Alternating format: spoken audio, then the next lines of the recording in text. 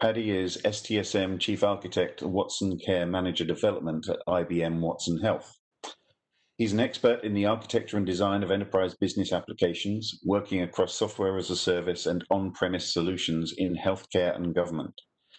Paddy will use a software as a service offering example to illustrate how the Open Agile Architecture practices such as Continuous Architectural Refactoring can guide an as-a-service transformation. And please, let's go to play Paddy's video and keep those questions coming in for the panel. Hi, I'm Paddy Fagan from IBM Watson Health, and I'm going to talk about our experience creating a SaaS offering and how the practices we put into place helped us in doing that and the challenges we faced and how those map onto what we've described in the Open Agile Architecture. Hopefully, by illustrating this with an example, it kind of helps put it in context for people. Obviously, there's a challenge here in that my example is not your example, but hopefully by talking through it, there's something of my example that will be helpful to you and sort of use something you can recognize in that. So one day, some time ago, my VP asked us a question. He said, how about we take our large monolithic application and make a subset of the features available to smaller customers? Now, that's not a question. That's not a surprise. Anybody who's familiar with dealing with these kind of situations will be used to that and will recognize in that a world they're used to. Obviously, there's also some unknowns in there. What's a smaller customer? Well, we're not really sure yet. We'll figure that out kind of questions. There were, of course, unfortunately for us, other questions as well. So, it needed to be available as a service with low hosting costs. It needed to be in production really fast because there was competitors. It needed to have deep functional value because that was really important for the marketplace. It needed to be suitable for HIPAA data and GDPR in the EU. Consequent with that are all sorts of risks to the organization about fines and imprisonment for various executives and so on, none of which anybody wants to entertain. And it needs to align with our internal compliance rules. And again, I guess recognizing that in large organizations, that's really important as well, right? There's one thing about the externally defined rules, but there's another about the internally defined rules, and you've got to be part of that as well. Now, again, not surprising anybody who's used to these kind of conversations, there was a final question. When can I have it? And we were cautiously or not so cautiously reminded that the correct answer was yesterday, failing that as soon as possible. But these are the reasons why we're here and the things we get to take on. So there's challenge in a good sense in this too. And I guess what I will say is that that's my story. Your story will be different. It won't necessarily be a VP. It'll be some other business owner. It won't necessarily be about taking monolithic applications to as a service offerings. It'll be about something else. However, I think there's an element of that exchange which probably, hopefully, at least resonates with a lot of you, which represents a lot of people's experience in getting faced with these kind of questions. And having to respond to it and what you do. And I guess what we're trying to bring out here today is some of the things that we've described in the Open Agile Architecture and how they relate to what we did and how we made a success of what we did. Another way of describing of this is our experience of continuous architectural refactoring. And I guess, there's almost a step zero before I continue, which says, given what we were asked for and what we were told, the obvious, thing to draw from that was that we couldn't design our architecture, implement it, and then bring it to the market. There really wasn't time for that. So what we had to do was set ourselves up for a world where we came to the market with an architecture and we evolved it. And then it was about how do we manage that and what were the prerequisites, but also how do we set ourselves up so that we didn't trip over ourselves in moving forward. So let's get on to that a little bit. So mirroring the structure of the Open Agile Architecture document, the first thing we looked at was planning and understanding. And really in that, it's about constraints. And constraints are, well, obviously the list of things that we were granted on the first day from our VP, but also it's about documenting and agreeing those, which are really important because what you want to do there is make sure that all of your stakeholders understand those constraints and accept them. Because one of the biggest things that we've seen go wrong in our experience is where constraints are misunderstood or misaligned, and stakeholders have expectations that people feel they can't meet because of constraints. From Rosansi and Woods talk about come up with the limits and constraints within which you work to ratify these with your stakeholders. And to me, that's the key here, right? It's not just about, everybody knows that we have to do X or we can't do Y. It's about writing that down and getting everybody bought into that from the get-go. And fitness functions, really powerful part of this from our experience about getting those really executable tests for non-functional requirements, and that ability to know that at any one point in time our non-functionals are satisfied because these fitness functions are passing. Some days you may decide that we'll live with breaking one of them for a while, but you do that in a knowledgeable way based on an understanding of what the value is, what it should be, and what you're choosing to do for how long and why. And the final piece is guardrails, and that's really about lightweight governance, right? It's about empowering the individual groups, teams, architects, whoever they are, depending on the scale of your organization and your project, to do things, to make decisions, and to move forward with the minimum of oversight, right? They need oversight, they need to make the right decisions in the right context, and they need to understand all of those things. But you don't want everybody to be involved in all the decisions, or you're going to tie yourselves in a million different knots. And I guess with guardrails, what you're trying to say is, here's things that we are assuming you're going to do, isn't quite the right word, but we expect you to do. If you're doing the things we expect you to do, you document that you're doing them and you proceed. If you've hit a point where you can't do one of the things we expect because of some constraint that you're facing, then come and talk to us, explain the constraint you're facing, the decisions you've made and what you've chosen to do, and we'll figure it out, right? We'll either go, yeah, you're right, or we go, no, we don't think you should really do it that way, or we'll amend the constraints or whatever it might be. But, those things are really important, right? Because they're that double-edged thing, right? By stating what you can do, you empower people to do it, rather than stating what they can't do, which tends to disempower people. And that's really, in my mind at least, the way guardrails can and should be structured for success. So moving on from that initial phase of figuring out what you're going to do and what sort of parameters you're going to place on it, we've got creating the right technical environment. And I guess this is where a lot of us hit our stride. This is a sort of a pitch we're very used to, the sort of thing that we're very used to doing in our day-to-day lives or businesses. For us in this kind of world, continuous architectural refactoring, open agile style, there's really a couple of key things here, right? Continuous delivery, being able to release everything all the time. One of these things, it's really easy to say, it's not so easy to live it. If you live it from the start and it becomes part of what you do, the DNA of your project, then it just is, and it works, and it's there. The problem with it is sometimes it can be very easy to go, oh, well, it's actually kind of hard to do that right now. We'll just forgo that for a little bit, and suddenly it slips and it slides and it never quite comes back. And that's a real challenge, but it's something that has to be part of that. And certainly from our experience, it really does.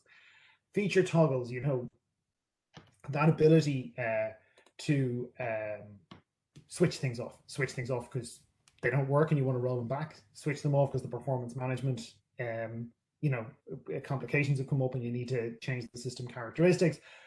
Switch things off because you've got service related problems, be it circuit breakers or whatever else have gone off, and you need to switch things off because the underlying services aren't available.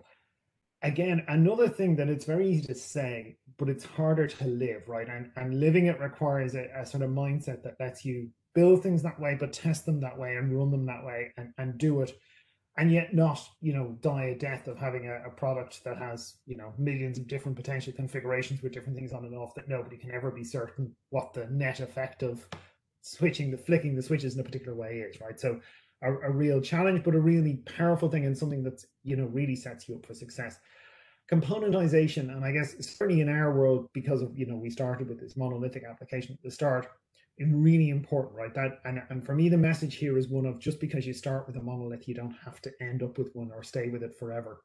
You're not married to the monolith. And the real power in this is the ability to say, we're going to take this thing, we're going to use it because it's got a lot of value, but we're going to put a strangler in front of it or whatever other structures or patterns you choose, and then gradually chip away and make good decisions about how you're going to attack that over time and what the business returns for those attacks are. And as you'll see in the next slide, there's a bit more about that sort of stuff, but how you go on that journey, right? It's not about setting out on day one and saying, well, we're going to spend 6 months or a year or whatever it is taking this thing apart and putting it back together again. It certainly wasn't for us. It was certainly not the structure of our project. So we had to build this in as an environment that we knew we were going to be living with some time, and it was going to be evolving for some time. And then The final piece of this, from my perspective, and again, as it's described in the Open Agile Architecture, is creating the right non-technical environment. And again, sometimes this is one, that people like myself and possibly some of you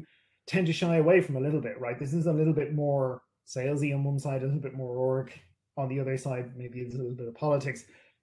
But again, success relies on these things, and so it becomes really important, right? So the first one is justifying that ongoing investment in architectural refactoring. I guess what we're really getting at there from our perspective is that idea that although everybody accepts the constraints at the start and the decisions you're making, you need to have that roadmap, because that has to be the reminder for all of those future dates where you're going to have separate discussions and go, well, we need to do this now, or we need to pay back this particular debt, or invest in X to do Y, and have that laid out. Have it laid out not just with the technical pieces, but also with the business returns, whether that is in terms of flexibility or additional functionality or improved developer productivity or however it may be defined.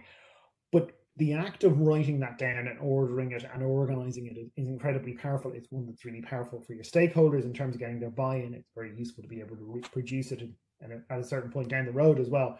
But it's also valuable for the development teams to see that, we're making short-term decisions, but that doesn't mean we're stuck with them, and that we have a path forward. That really then turns into that architectural roadmap, right? And I guess for me, with this, you always make these plans knowing they're going to change, and that's okay, because you make the best decision you can on the day you make them. But what you want is that sort of touchstone or guiding light or waypoint that you're aiming for, and say, this is where we want to go. We're going to do X, and that takes us towards it, maybe slightly away in a different direction, but moving in the right direction. Then we're going to do Y and then Z, and maybe along the way we change our minds about what those are, and that obviously impacts, the justifying your ongoing investment as well, and you make different business decisions. But without those waypoints or guiding lights, it's very hard, right? Because it becomes a point thing of, we're going to do X for Y, and maybe that's the right thing, but maybe it doesn't take you quite the right direction. What is the trade-off? And I guess, for me, those two first pieces really come together to create those guiding documents or touchstones or visions that help you inform what you're doing and make the right decisions going forward. That's incredibly powerful. And progressive transformation, it's really about getting everybody involved in figuring out what's good enough at every point in the journey. Perfect's never going to be there for lots of projects. Good enough has to be good enough. And the question then becomes, how do you test that? How do people decide for themselves what that is? How do they describe that to others? How is that trade-off played out? How do you do that at every point in the journey, knowing that the variations are going to kick in as we execute on our roadmap and make different investment decisions? And again, it's about creating that information up front, not because it's cast in stone or isn't going to change, but rather so that it can inform the decision making going forward. And then the final one, I suspect, is both kind of, something people are very aware of, but something sometimes it's very hard to do, which is inverse Conway, which is, to say, well, if our architecture is going to be influenced by our team structure, let's set up the team structure for the architecture that we want to get to. It's easily said, it's harder to achieve, but it is incredibly powerful if it's done. It's something that we found incredibly powerful. It's something that, we've seen in other places do the same. And I guess that sort of takes me to the end of my few slides about this. I guess what I've tried to bring out here is we went on a real journey with some real, if somewhat troubling, requests at the start, and we did these things. We didn't necessarily know as we did them what the right phraseology or the right way to describe them. That's something that's come in over time, but we really feel that we've built the way forward and done the right things, and that what we've done in our contribution to the Open Agile Architecture is to describe that and make that available to other people, and hopefully it's useful to you and others as well. Okay, thank you very much. First question I have for you, Paddy, is actually about one of the last things you spoke about, and you did a great job. It's the inverse Conway maneuver. Can you maybe take a step back about what that is, and one of the things you said was it's immensely valuable if it's done right. But can you take a step back to explain what it is and what the value is? Sure, Steve. So I guess the first thing to say is Conway's law is a concept. Hopefully most people are familiar with it, maybe not, which says that ultimately your software architecture, or indeed your enterprise architecture, ends up mirroring your organization structure. And you can argue about whether you feel that's true or not, but unfortunately, the general experience is that's what happens. So inverse Conway is that ability to step back from that and say, well, if our organization structure is going to influence our architecture, and we know what the architecture we desire is, how about we set up our organization structure in advance to mirror the architecture we want to achieve? Right. And I guess, you know, the trick with, as I alluded to in the video, with doing it right is around that idea of saying, well, you know, you're never going to be perfect, right? If your architectural vision has 56 components, you're never going to get 56 teams with just the right composition. That's very unlikely to work at an organizational level. But it may well be that you could say, well, these subcomponents we can hand to these teams over here, and these subcomponents can go here, and that kind of thing. And that's really where, you know, inverse Conway kind of comes to life, I guess. And is that something that you know is a sort of scale thing? Is it something that's more important in a larger organization, or is it something you should have in mind in even a smaller organization? Yeah, I think it's interesting, Steve. I think you could argue it affects both, and I think perhaps in a large organization, it's probably quite clear cut, right? Because you've got very large groups of people coming together, and you've other pressures. So if you don't act, something will happen. But actually, you know, taking a step back and sort of stepping back into my early career, I worked for a startup for many years, and in a small organization, you're almost more susceptible to it without ever realizing that. In an organization of 20 people, and you randomly form into squads to go and address different problems, it's oh so easy for each randomly formed squad or dynamically formed squad to create their own component or repository or architectural structure, and then just seed that to the rest of the team, and you end up with a version of that sort of run riot, where as the organization has transformed itself every month or two, your architecture is getting revved to the background without anybody ever, you know, taking a step back and going, oh, I'm not quite sure this is the direction we want to go. So Right. Right. I think it's one of those things you're subject to no matter where you are in the world. Whether you choose to act on it and, you know, do things like inverse Conway is a different question, but I think everybody's subject to it whether they know it or not. That's right. Yeah, I mean, I'll give a shameless plug at this point for one of our other standards in the open group for the digital practitioner body of knowledge, which kind of has this emergence model concept and addresses the types of things you need to be thinking about at different stages of an organization's evolution. Very much sitting very nicely with what you talked about. You know, it's there's a certain point in time when other things become much more important, but arguably they're there from the beginning. So anyway, Paddy, we're gonna move on and save some other questions for you on the panel. So don't go away, and we will see you again soon. In the meantime, thanks very much.